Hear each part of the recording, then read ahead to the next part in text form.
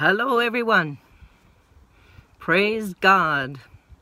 Listen, if you're just joining online today, share this broadcast. Let's get connected. I've got my coffee.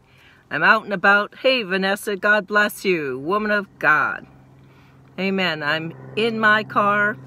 There's some planes going overhead. But I thought I'd come online and just talk about the Word of God today. I think it's a good godly reminder we need every day. We need reminders every day, don't we? We need that word afresh today. Hey Janice, God bless you. Thank you for joining me. Robert, God bless you. I'm so glad you're online. I'm in my car. I've got my coffee. I'm out. I'm going to head down to the ocean in a few minutes, but I thought I would come by and say hello. There's cars and trucks going by, so it's going to be noisy. But hey, God's word is a fire. Hey, Glenn, God bless you. God's word is a hammer. It's a fire and it's a hammer. Now, I think we need to get some more visuals on this, don't you think? Hey, Randy, good to see you online. God's word is a fire. It is a hammer. What does that mean? Man, there's some things we got to hammer in the spirit, don't we? There's some things that need to get destroyed. He says in his word, his hammer is a, his word is a hammer, and it destroys, it pulverizes, it destroys the rock. What's in your way? What is stopping you from doing what God has called you to do? I think we need to hammer it today. Hey Andy, God bless you. Hi Janie, good to see you online.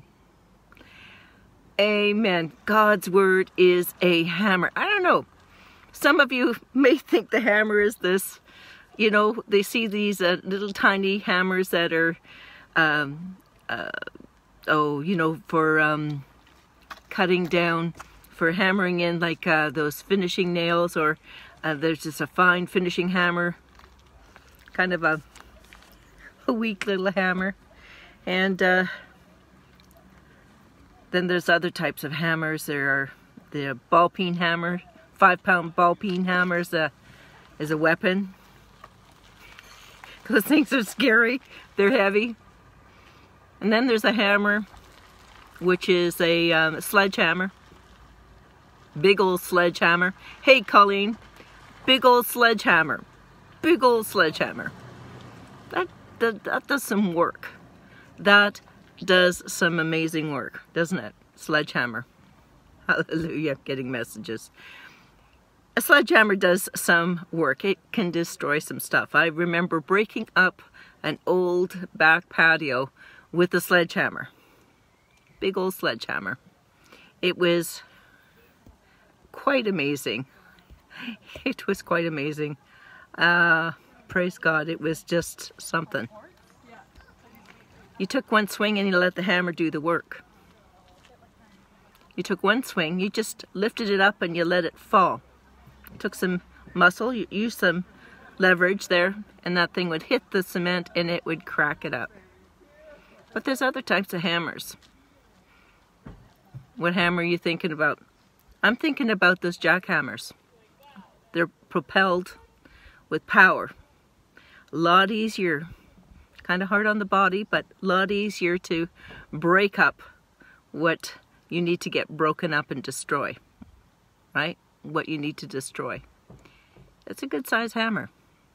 I've seen bigger hammers. I've seen them on the end of caterpillar, not a caterpillar, but one of the other pieces of equipment gets even bigger. How big do you think your hammer is? God's word in your mouth is a hammer. The word of God in your mouth is a hammer. And some of you have been thinking it's this little tiny jewelry hammer. Maybe needed for some fine things. But we have a hammer. God's word was nothing like anything on earth. It pulverizes the works of darkness. When you release the word of God, too much coffee, word of God from your mouth, it is a hammer. It destroys the works of darkness. I don't know what's in your way. I don't know if there's fear in your way. But when you command fear to go in the name of Jesus, under his name, using his name and authority given to you legally, because you're born again, it's been given to you. When you use the hammer of the word, and in his name, things shift and things change. They change. They can't help but change. The hammer of God's word is greater than anything that's against you. Greater than anything. Now, we love people. We don't hammer people with the word of God. We love them. We just deal with things in the spirit that are blocking us, right? We love people. Absolutely. Hi, Colleen. Yeah. So we love people. Amen. But the word is it is a hammer. And you can really nail some stuff, guys. You can destroy some works of darkness. You can destroy things that have, lack, poverty, illness, fear, doubt, worry, unbelief. Those are all things that you can hammer with the word of God. You can command it to be annihilated in the name of Jesus in your life. We're going to pray at the end of this thing here, and we're going to annihilate some things. Amen? We can destroy it with the word of God. And these are spiritual concepts that most Christians do not know anything about. They haven't been taught. And it's sad, but it's true. And that's why a lot of Christians are living less than the full life that Jesus has ordained for them to walk in.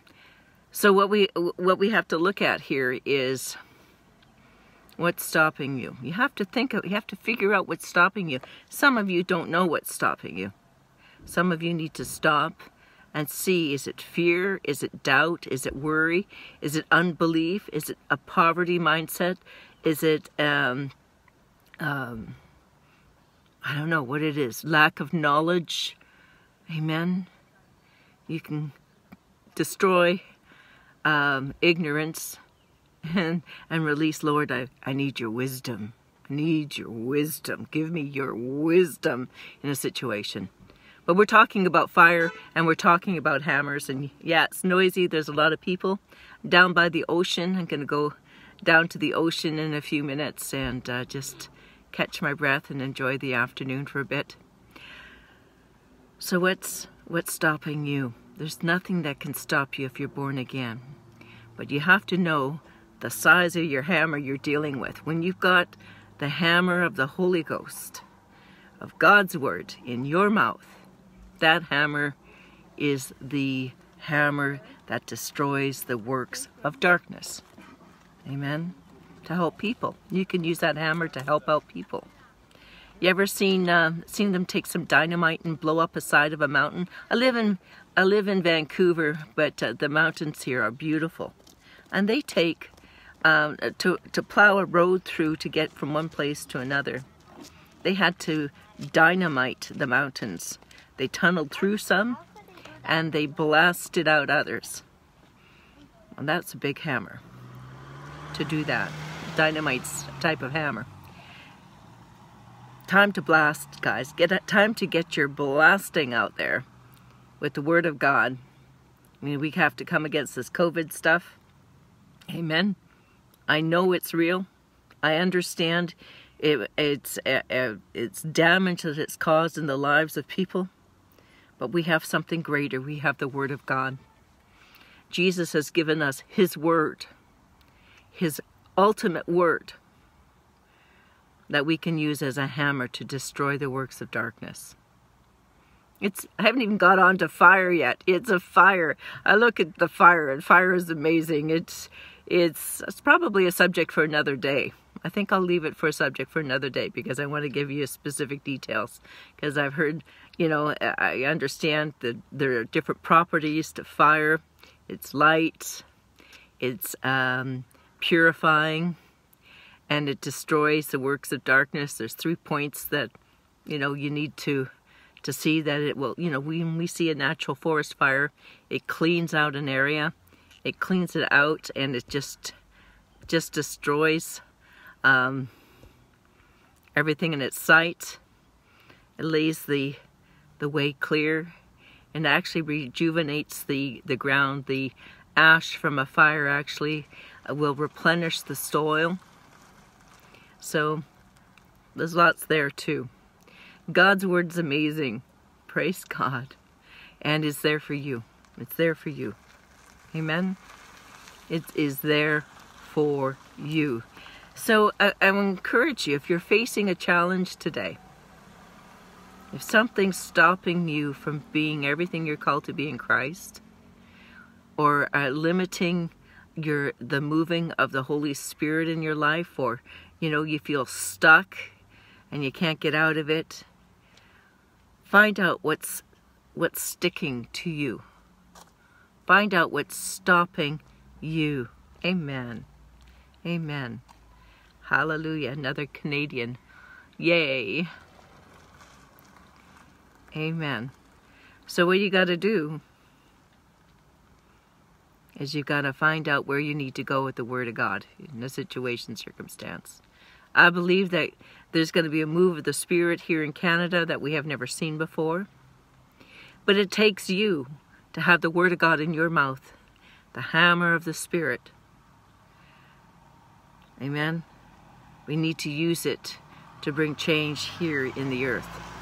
God is working with us. Some people are waiting for a sovereign move of God, and He's working with us. He says, I'm going to work with you. I'm going to work with you. Look at Matthew, the end of Matthew. Look at the end of Mark. This is the Holy Ghost was working with them. Holy Ghost wants to work with you. He's the boss. He's in charge. You just follow His instructions and you'll do well. You'll do well. But if we want the move of the Spirit, we need to be strong, be courageous, but know how to handle the word of life. You have to know how to handle the word of life. Thank you. God bless you too. I don't know how to pronounce your name, so sorry. Amen. You have to handle the word of life, and you have to know how to handle it. If you don't know how to handle it, you got to find someone who knows how to handle it, who has proven results. Amen. Hallelujah. So we're fighting the good fight of faith, but you have to know the tools you're working with. Because if you think you're dealing with a hammer that is like a finishing jewelry hammer, a little teeny tiny hammer, that's for fine things. No, you're dealing with a hammer that will blast out a mountain. Power that's strong enough to blast out a mountain. Power of God in your mouth will destroy the works of darkness. I've said it a number of times, but you know, it's important to hear it again and again. We need to hear the word of God afresh. I've known this word for 20 years. It came to me fresh this week, and it's just alive in my mouth. It's powerful, and when you use it with revelation knowledge, what happens? You become more effective. Amen. It's like sharpening the blade of a knife. If you have a butter knife, it's really hard to cut a steak, right? But you sharpen a knife up and give it a good edge, it becomes very, very effective and powerful. And that's the same thing with what we're talking about today. So by revelation knowledge, you sharpen your sword, you sharpen the word of God in your mouth. God says it's a two-edged sword in your mouth. Amen. It's effectual. That's good. It's good. Listen, I'm going to head off now, but thank you for joining me today for this quick pop-up video. I was just thinking about the hammer and thinking about how God has given us this amazing hammer to destroy the works of darkness. And it's up to us to put His word in our mouth and speak life and light, and let the hammer of God's word change things. Amen. Speak what you want. Speak where you're going. Yes, we have to bind the enemy in certain areas, absolutely, but many people are around bopping demons all day long and they're all worn out and tired. No. Speak life. Life commands darkness to flee. By speaking God's word of life, it is a hammer that goes in the spirit and clears a path for you. Just understanding how it works. If you're in a room and it's totally dark in that room, when you flip on the light, it's easy. Darkness flees. When we release God's word out of our mouth, darkness flees. It's a hammer. There's an explosion of light in a room when you flip the light switch, right? It just goes boom, light. So that's who we are, and that's what we get to do. So go get them, guys. Have a great weekend. And if you're going to church on Sunday, whether it's in person or online, grab a hold of the grace out of that word for you that day. There's fresh grace every day, and there's revelation. Ask the Lord for revelation. He'll give it to you. Amen. And bless your pastors. They're working hard. It's a challenging sign. They have never worked through something like this ever in their life, and they need your encouragement and help. Love you dearly. God bless. We will talk soon.